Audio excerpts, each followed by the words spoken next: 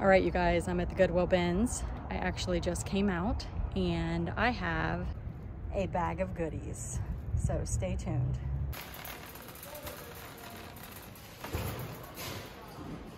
Hey, Bolo buddies, thanks for watching. Full-time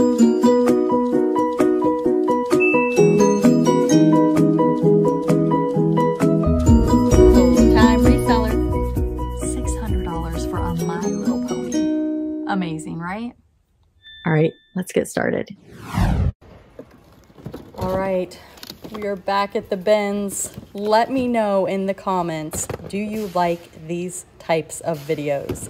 So, as we go through the video, I am going to pop up screenshots of how I listed everything that I picked up during this haul. I like to do this because it gives you guys an idea of my thought process when I'm at the bins, what I'm looking for, how I list things, and if anything has sold by the time I post the video, I will also share that as well. I don't think anything's sold yet. I just recently got these items up and not a whole lot of time in between getting them listed and sharing the video. I know a lot of people will wait to edit their videos and list the stuff early so that they can have some solds, but I just like to get my content out there. I don't find a whole lot in the beginning. That seems to be the trend for me. I get there and I'm looking and I'm looking and I don't find a lot. And I start to feel like I'm not gonna find anything today. And then I find some treasures. So stay tuned, stay with me here. This is gonna be about 35 minutes of looking through the bins. So another question for you guys that I have, would you prefer, I did pick up this watch, it had a leather band on it, so I grabbed that and my husband will use the band for something, but it wasn't like a high dollar watch or anything. So do you guys prefer if I cut it down to just really showing when I'm finding the items, or do you like the extra content like this? Like I haven't found a single thing yet. Well, I did find the watch, but do you like to see this part where I'm looking and not really finding anything to see if you see something I missed? So I would love your feedback in the comments on what your thoughts are on that. And while I'm just kind of digging, I thought I would talk to you guys about a video that I did with Dad Planet. It was a collaboration video. We met up at the bins and we both shopped separately, and then we did our videos separately, and we both posted them the same day, and we had you guys vote. But the cool thing is the videos turned out great. We both found some cool stuff, so definitely go and check out those videos. Check out the replays. And if you're not subscribed to Dad Planet, definitely go check out his channel. He does a lot of bins videos, but he also has a lot of what solds like me. And I know everyone on my channel loves my what solds. Lots of good stuff. And if you're new to the channel, thank you for being here. My channel is mostly about items to be on the lookout for, items that you can hopefully buy low and sell for a nice profit. I do a lot of what sold videos where I share with you my Bolo items and I share with you other people's Bolo items. So be sure to check out the channel if you want to learn about items you might not be sourcing that you should be. Okay, so that looked like a plate. Some of those plastic McDonald's plates, specifically the Hercules, can be a big money Bolo. So always look at those, but of course, if it's cracked like that, you're just gonna wanna pass that by. All right, we are heading over to another bin. And I personally do mostly hard goods. This was an awesome find. I can't believe it was still sitting there. Daniel the Tiger, I believe is what it's called. And it's a little train. And I have a video over on my reseller testing Bolo products, my other channel, of how that little train works if you want to check out that video. So what I do is I test my products on that channel, and then I attach a video into my eBay listing. So down in the description of my eBay listing will be a video that shows how the item works, and it also shows that the item works. This is, you know, a good way that if the buyer says to you, oh, I got the item and it doesn't work, you can at least say, well, it worked in the video. And that's not necessarily going to prevent them from opening an item not as described. But I would say that if you have that video in your listing, it's probably going to deter them from making up something, saying that it doesn't work when it actually does, to try to get a refund, because you've got proof in the listing. And a lot of times people buying toys for their kids or family members, they may not know how that toy works. And maybe they want to know how it works before they buy it. So that's another great reason to put a video in the description of your listing. All right, I did find quite a few of these little die cast trains. There's another tiger that goes with that set. So I picked up all of the trains. There were 5 total. So I just went ahead and made a small lot. If you're new to my channel, I really enjoy selling toys, small toys specifically. I lock them up or I sell them individually. This was pretty cool. It's a vintage scented doll. I was really hoping that was going to be a big money bolo. It was going to be something special, but it really was just, it was definitely vintage, but it wasn't super special. So nice bread and butter item. Cheap because it was very lightweight, less than a pound. All right, so, oh, I think I just threw that back. Was that a Fisher Price? Oh, I might have messed up on that. Okay, Our Generation. That was a puppy dog with all of the little accessories. There's another train. So I will spend most of my time in the hard goods. I will, from time to time, check the book area. And sometimes I go over to the clothes and the shoes. I'm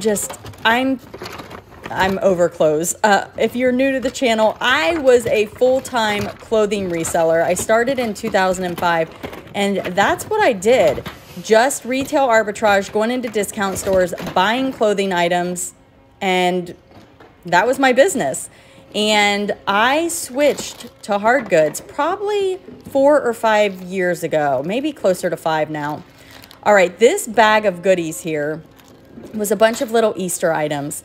And I love smalls, and I found those 2 little figures in there. They're from Hallmark, and they are definitely a bolo. So it's a harder to find collectible item, and they were just thrown in there with those other junky toys.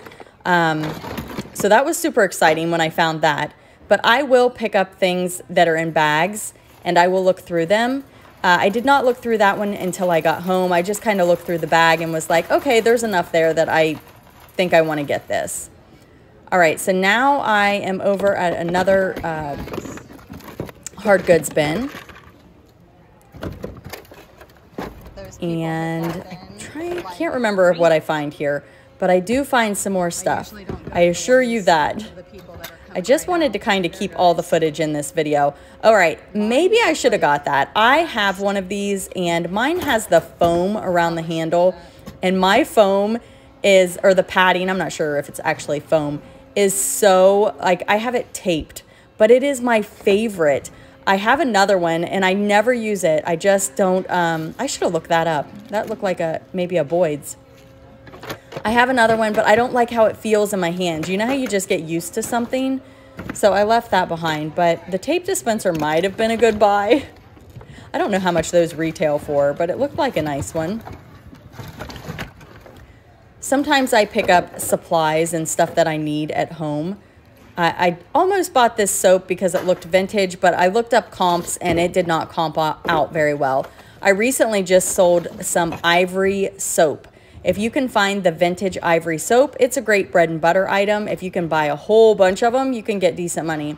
And typically you can find those things at thrift stores, garage sales for $1 or less. And, you know, they have pretty good margins. I think I sold 3 bars. I can't remember what I sold them for. I'll try to remember to pop up that sold listing from my eBay store. And if I forget, I apologize. All right, let's see what else we can find here. And if you see anything that I'm passing by that you would have picked up, let me know in the comments. I know that we all source for different things, and that's why this is so fun. If you guys like these types of videos and you like clothing, there is a great channel. It is called The Rural Squirrel. So go check out Kristen over on her channel. She does tons of bins collaboration videos. She meets other YouTubers at the bins, and they see who has the best haul. So super, super fun, and she finds some amazing clothing and shoes. So you won't see clothing and shoes much on my channel, but you will see me digging through the hard goods. So check her out if you're interested in that. I did pick up those note cards. I don't know if it was a good deal or not, because those are kind of heavy and I have no idea what those retail for, but who can, I mean, you can always use note cards, especially in our business. Like I tape things to stuff to know which tote to put it in and different things like that. So I figured I could use those just as a personal item. I could probably maybe sell them. I don't know. I don't know what they sell for. Barbies. All right. Now, if you can find vintage Barbies, definitely pick them up. Those look like they're newer. If they would have had clothing on, that might have been a good pickup. Or somebody that sells Barbies that has a bunch of clothes, it may have been a good pickup anyway. I probably could have bread and buttered that one over on Mercari without the clothes, but I passed it by. Sometimes I watch back and I'm like, why didn't I grab that? All right. It's just fun. That's what I would say about the bins. Sometimes you don't find like tons of treasures, but it's just fun.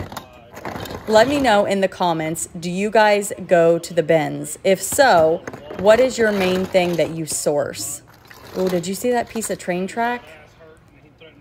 Maybe I should have got that because it looked like it had the little bar that goes down. I did pick up this, the little Thomas Herald helicopter. I usually don't pick up the train track because it's super heavy, but there, that piece right there, that's kind of a, not just your standard piece. I probably should have grabbed that. People look for those items. Again, it would have been a bread and butter, but hey, it all adds up, right? Okay, these are little Fisher Price, oh, what do you call them? Zoo animals. And I found, I don't know, 5 to 7 of those. I'll pop up the listing. I don't think I already popped it up of those. So I just lotted those all together. This is Bubble Guppies. It's kind of like Octonauts and the Wiggles. I think it's a discontinued cartoon. I could be wrong about that. But I don't see a lot of Bubble Guppies toys. And when I usually find them, I do pretty well with them. So I decided to pick up that party favor. It was lightweight, probably less than $1. That beach ball I did pick up. If you can find the huge beach balls, the vintage, really big ones, those are a big money bolo. The one I found was smaller, so it won't sell for as much, but still a great pickup for probably, I don't know, 50 cents, maybe 75 cents based on weight. Okay, you guys, this is a treasure. If this guy would have been in mint condition, I probably could have sold him for $100 or more. I can't remember what he's called. I popped up the listing for you guys. If you want to scroll back and pause, you can read the title. It was nothing I'd ever heard of. I used Google Lens to find it. It was incomplete, but I think I can still get 50 or 60 bucks for that with it being in the condition that it's in. So that was a super exciting find. It'll probably pay for my entire haul. Just a fun item that I had no idea about it. I'm like, this transforms. I'm gonna take this with me. And it was kind of heavy, so it was probably a couple bucks, which is still, you know, really fantastic. There's one other item I find during this haul that I was really excited about. So stay tuned for that.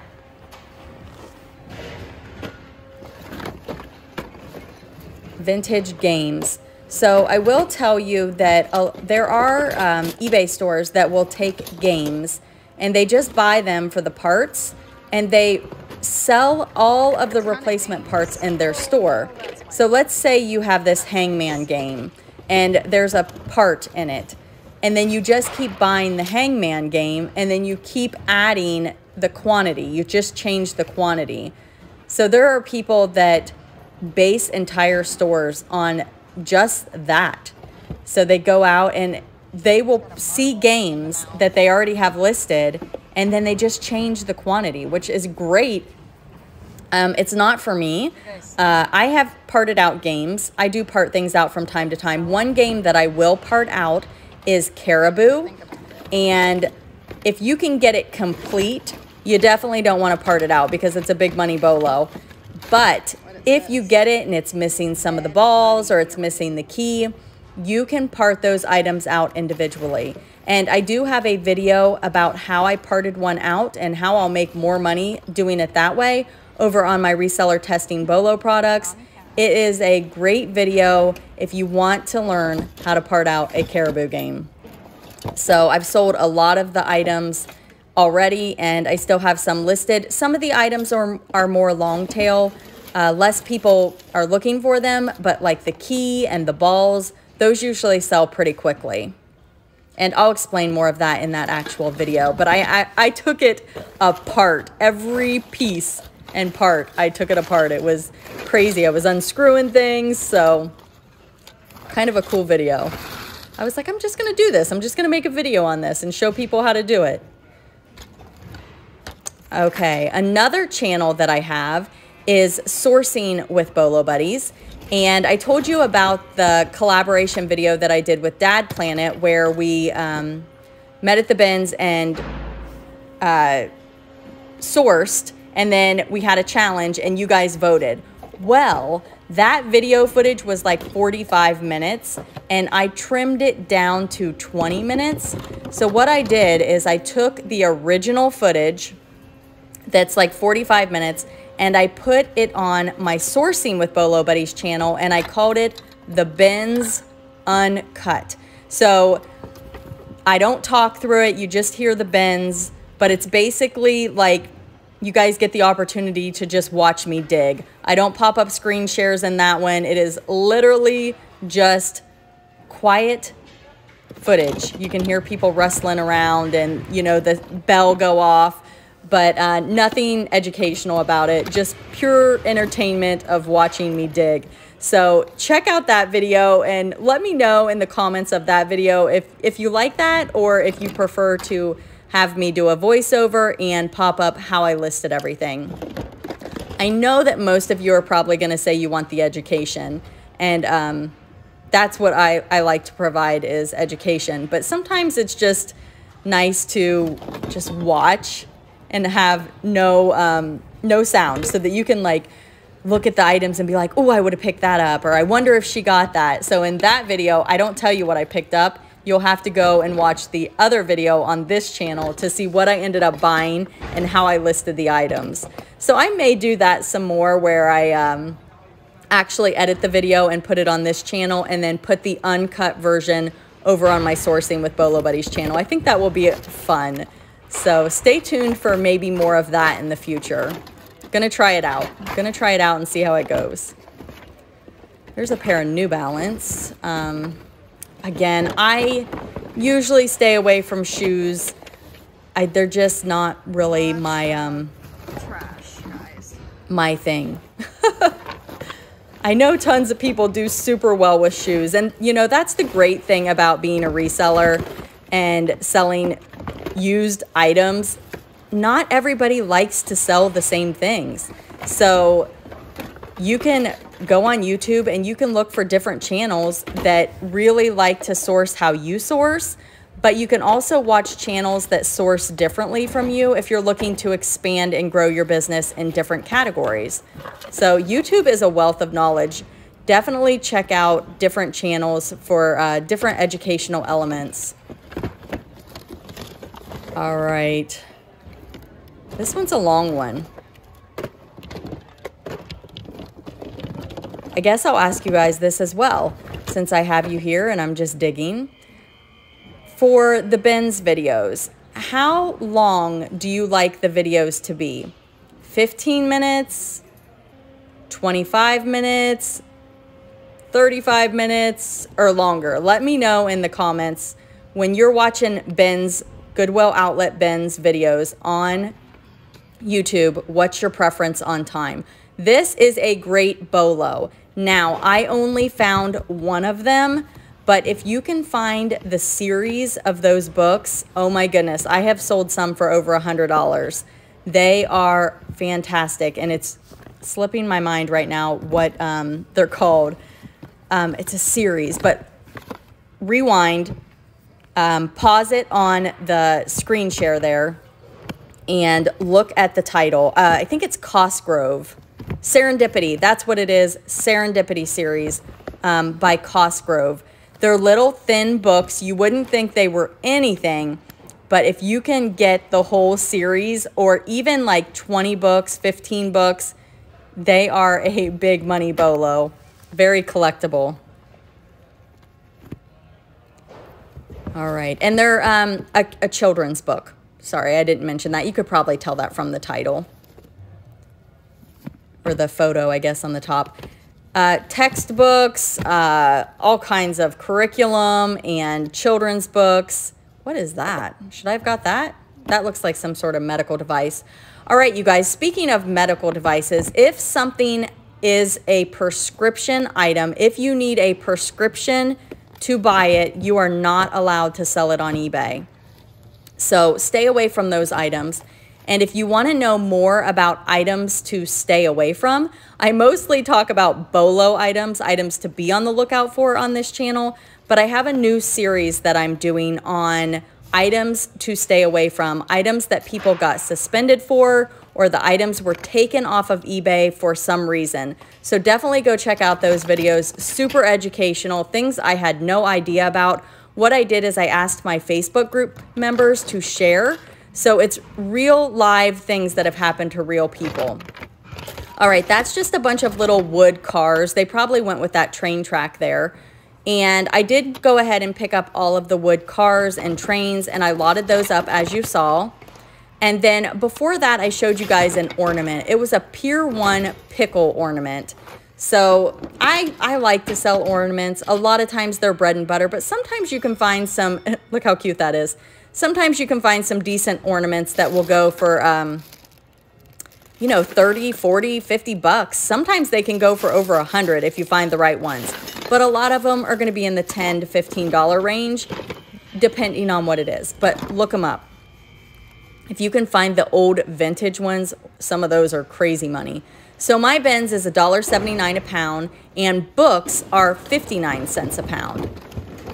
All right, so they just brought out the new bins. That's why I showed you guys that. So these are new bins. I'm thinking I'm going to find some treasures, right?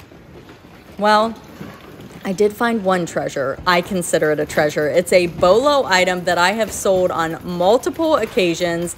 The sell-through rate, I don't know what the sell-through rate is, but I will tell you that mine, when I list them, always sell quickly. So either I have them priced right or the sell-through rate is fantastic because they always sell. And it is an item that takes a battery, and I do have demonstration videos over on my reseller testing bolo products of how they work. So check that out. They're still bringing out the bins here. And what they do is they have to lock them down, and they will not let you go to the bins until they say go, or all right guys, something like that. So you kind of have to stand back and wait for them to tell you to go ahead and go. So what happened there is she didn't tell me to go, and I didn't know that rule. So I thought I would share that with you in case you're like me and have not been to the bins a whole lot. All right. Let's see. We are going to get to this item, I assure you. And let's see. Nope, that's not it. Again, I always look in the little bags. I got 2 listings out of that. Again, Fisher Price little people, I'll pick them up. They're a bread and butter item, but they do typically sell. Sometimes they're long tail. That's one thing with toys. They can be long tail.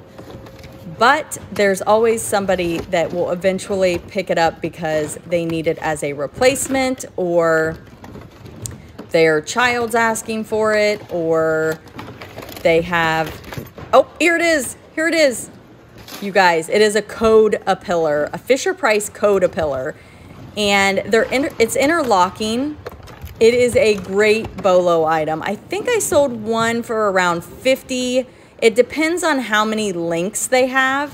This is the smallest one I found. I'm guessing I'll probably get,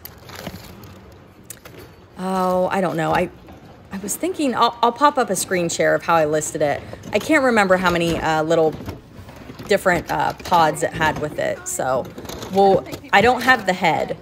If you noticed, I just found the body. So if you just find the body, definitely still buy it because you can sell them as replacement parts. But, oh, maybe I should have got those little airplanes. Those look like little people airplanes. Shucks. Sorry. Again, I had it in my hand and I sat it down. Okay, so back to the Code-A-Pillar. Even if you can't find the main head and body, definitely pick up the segments that link to it because you can sell those individually. I do end up finding the head, I will tell you that, but wait until you see how long it takes me to find the head. It's unbelievable. I can't believe it was still sitting there, if I'm being completely honest. I think it's kind of a Bolo item that a lot of people don't know about it. And people pick it up and they're like, oh, this is heavy. And they're at the bins. So they're like, it's probably gonna, I'm gonna say I probably paid between, I don't know, maybe 3 pounds. So I may have paid $5 to $6 for that. But I'll probably sell it for $30 to $40. Depending. We'll see. I can't remember. All right. Little push cars, different things like that. There's a lot of stuff that I'm seeing now that I could have picked up. I will tell you that I have inventory, mountains of inventory, because I buy in bulk a lot. I go to garage sales and I'm like, how much for all of it? And then I bring it home and I just can't keep up with the, I should have bought that. I can't keep up with the amount of stuff that I'm buying. So I really have no business being here at the bins at all. So trying to be a little bit selective, but I did pick up that CD. I don't know what it was. I haven't listed it yet. It's funny. Do you see that doll, that guy right there? I went next door and there's a Goodwill next door. And after I left the Goodwill, I came back over and I did just like a super mini haul. I was only there probably 15, 20 minutes, just kind of looking through the bins one more time before I left. And I picked up, oh, I want to say, there it is, you guys. I've got it listed for $41.25 plus shipping. That is my sale price. So I'm guessing I'll probably get between 35 and 40 for that one. So to me, I'm willing to pay $5 or $6 for that. So I do have another video coming soon. It's just a mini haul and it's going to be titled like I went back in or something like that to show you that you can leave and come back and still find some items. I didn't find any big money treasures. I only spent probably $3 when I came back, but I will definitely make some money. So stay tuned for that little mini haul. So it's a super short video, but definitely found some stuff. So I did show you the Fisher-Price zoo animals. That was a little VTEC, 2 little VTEC vehicles.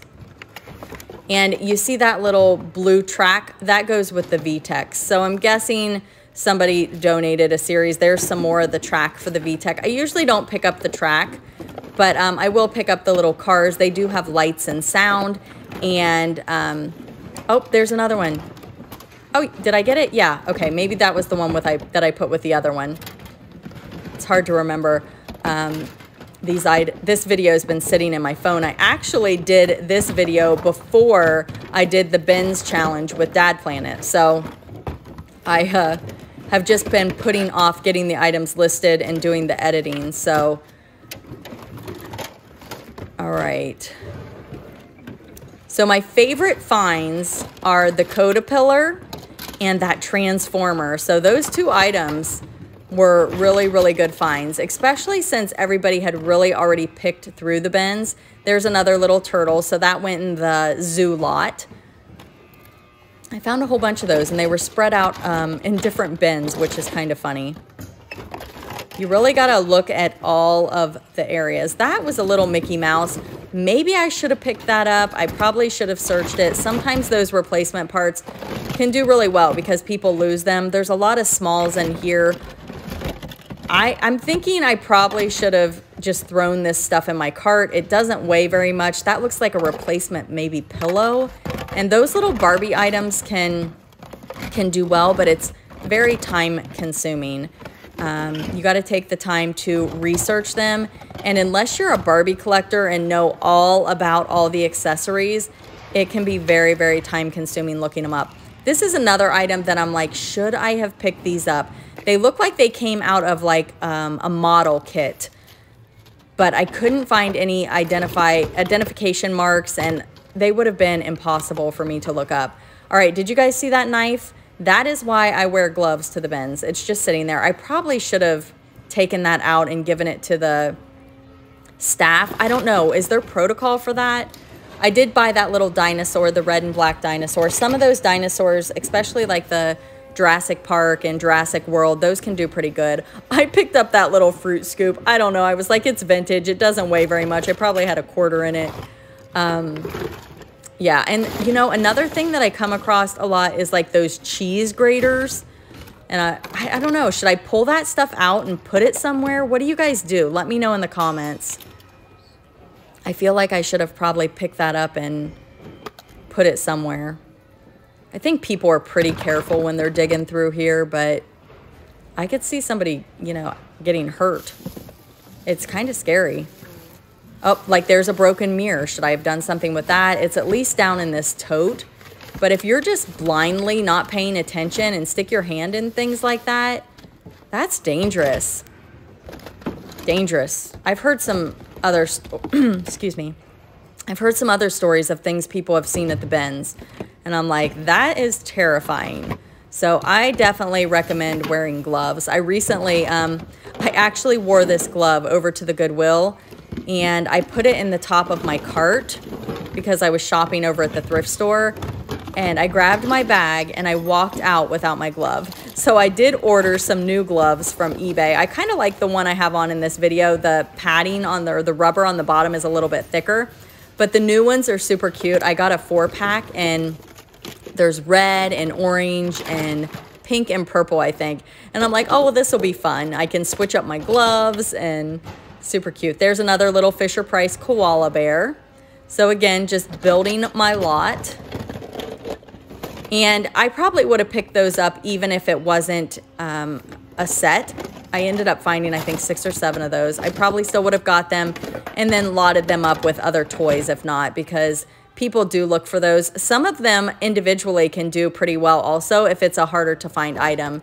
So if you want to take the time to look them up individually, you can do that. It does take more time, so you have to decide what's worth your time. There's another zebra and then another train.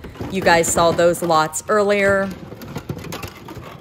So I always put things in my cart that I'm interested in, because if I decide not to get them, I can always throw it back in the bin. And I do that. I will fill my cart up, and then I will kind of go through it and be like, no, I don't really need this. One thing that I noticed that I do is sometimes if things are inside of a tote, I just leave them in the tote, and really I should take them out of the tote because I'm paying for that tote.